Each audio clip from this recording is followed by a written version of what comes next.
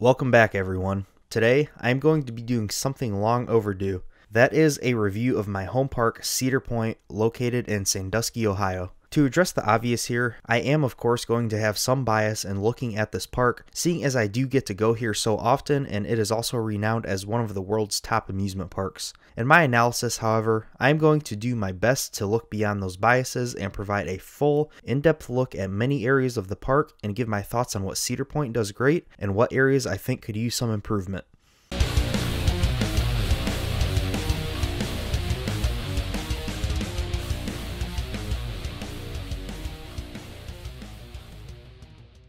To break down the experience of Cedar Point, I'm going to be looking at a few different categories, including food, atmosphere, rides, and operations.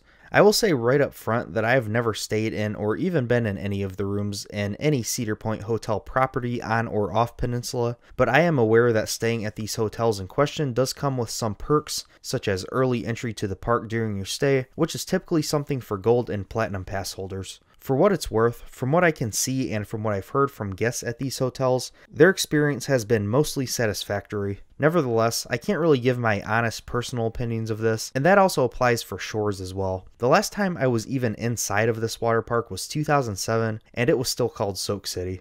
It looks fantastic, but I'm typically not interested in water attractions, so this review won't include shores. Cedar Point is the second oldest operating amusement park in the United States, opening in 1870. This year, it is celebrating its 150th anniversary, which is certainly nothing to scoff at. As you are driving down the causeway to get to the park, you are greeted with a spectacular view of the peninsula with such iconic skyline attractions such as Millennium Force, Top Thrill Dragster, and Gatekeeper immediately catching your eye. You will drive straight ahead and park in the main parking lot, or you can drive all the way down the road that runs alongside the peninsula all the way to the back, where you will come up to the Shores parking lot with Gemini to your right and Magnum straight ahead as you drive into the lot. Either parking lot is fine, though I typically choose to park in the back because it tends to be less crowded back there if it is a typical day with crowds that aren't too ridiculous. Another advantage to parking in the back, especially if you are getting in right at opening for early entry, is that many of the best coasters are situated closer to the back.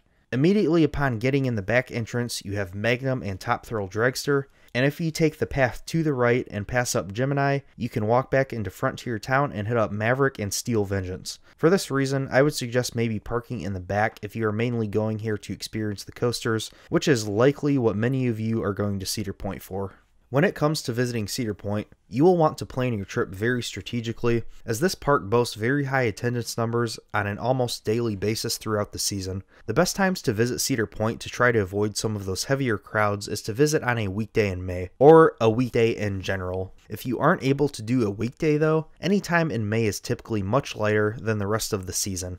I visited on a couple consecutive Sundays in May of 2019 where there was a bit of rain, or in the case of the first Sunday, a very heavy downpour for about an hour, and as a result, the park was dead. During the Sunday when I went in the evening and it rained very heavy, I waited a bit for it to let up somewhat, and I was able to ride Millennium Force and Maverick 3 times in a row, and I also got 4 rides on Steel Vengeance. I did all of that within about 2 hours. This is of course an extreme example. Typically it is much busier even on a slower day, but my point lies in that if you can get in the park around the time there is some bad weather and it clears up enough to ride the coasters, it could be worth your time. Obviously, too much bad weather could be detrimental to your plans though, and many people are traveling to visit the park so they can't just go here on a whim. Because of being unable to predict the weather, along with the fact that there is so much to do at this park with just roller coasters alone, if you are traveling very far, you're going to want to plan at least 2 full days at Cedar Point to really experience everything.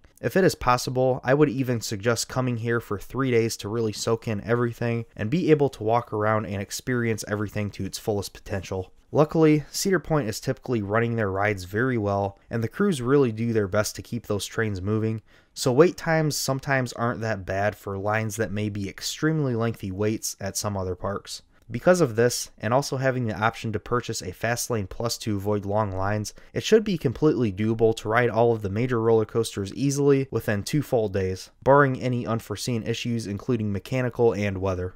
To touch on the operations here in more detail, Cedar Point is always running as many trains as possible on their coasters, which is fantastic. Usually, you will see 3 trains on Millennium Force, Magnum, Steel Vengeance, Raptor, Gatekeeper, Valraven, and Rougarou, and usually 5 on Top Thrill Dragster and Maverick. The park's maintenance crew really does a remarkable job in making sure all of the rides are running at their best, and rarely do trains have to come off during the day for maintenance. Typically on the major roller coasters, dispatches aren't any longer than about a minute. The longest dispatches out of the major rides may be Steel Vengeance, just because of the pouches on the seats, which you have to place your belongings in, and the dispatches here are still typically no longer than a minute and a half maybe. The staff in general at the park are usually pretty good and helpful as well, and I can't recall any super irritating encounters in recent memory. So, how is the food at Cedar Point? Well, this is one category where I will use a small amount of personal experience mixed in with things I've heard from others and seeing food that people I'm with have ordered and asking for their thoughts as well. This department really seems to be a bit of a mixed bag based on things I've heard,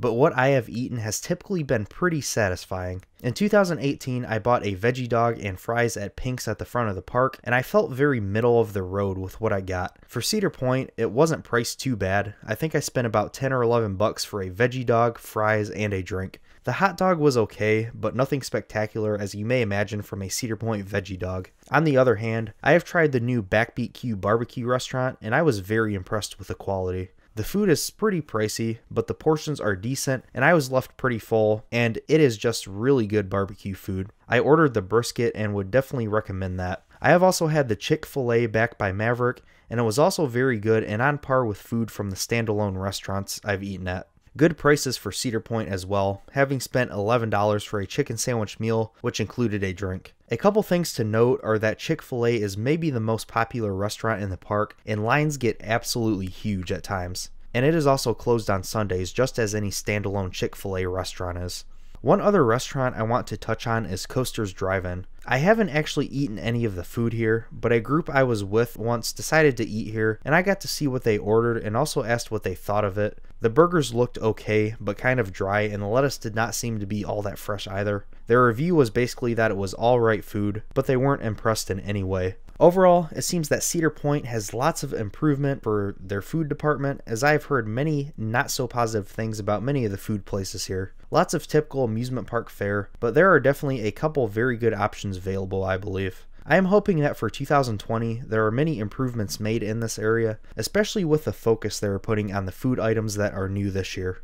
The atmosphere at Cedar Point is definitely very good in my opinion, and I think many people would disagree with this, but here's why I like it. There is no real theme present throughout the majority of the park, disregarding Frontier Town and Frontier Trail, the latter being themed very well and actually being quite immersive as it feels like you are really in a different time and place. But the park is overall just presented quite nicely and has quite a bit of charm. Don't get me wrong, there are definitely a lot of areas within the park that could use a lot of updating. This is especially prevalent on the main midway, I think. Beyond walking under Gatekeeper's keyholes, once you walk beyond the front gate, there really isn't anything big or striking to really pull you in and make that huge first impact. All you have is the carousel and Ocean Motion to greet you, with Gatekeeper running behind you. I think the park understands this, and I think maybe they're going to try to work on this going forward. As for 2020, they're actually getting rid of the generic undescript to refresh stations and stands to the left when you immediately walk in, and are replacing those with a pretty phenomenal looking confectionery called French Quarter Cafe. Further down the midway, the old chicken stand dubbed the Corral is being rebuilt as a fantastic looking sit-down restaurant, which I think is a great step forward in improving the overall atmosphere of the main midway and giving it a needed update. The park overall looks great and is presented very well, though there isn't a lot in the way of foliage and scenery. A bit ironic seeing as the park was built on and named after the cedar trees which cover the peninsula. The park is fully developed, so much of the foliage has been removed, and it would be nice to have more shade available for those hot summer days. The notable exception to this is Frontier Trail, which is still very secluded and feels like a totally different place from the rest of the park, largely due to the surrounding trees that surround this area, which also help with the immersion. I don't expect a park like this to have any kind of elaborate theming. That's definitely not what Cedar Point does, so I'm okay with the general lack of theming in the park, but I do like the atmosphere of Cedar Point as it does have its own charm, and there are examples of more thought being put into presentations and storylines with many newer individual attractions, which is admirable.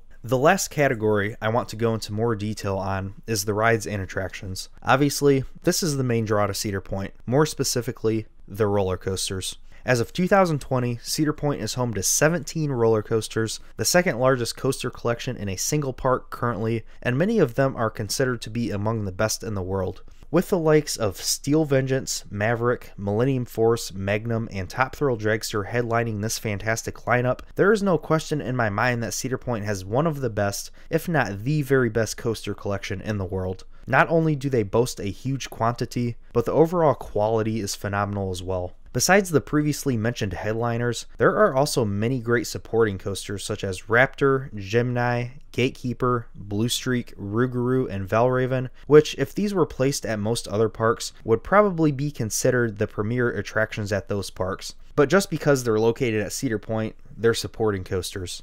Albeit, great supporting coasters.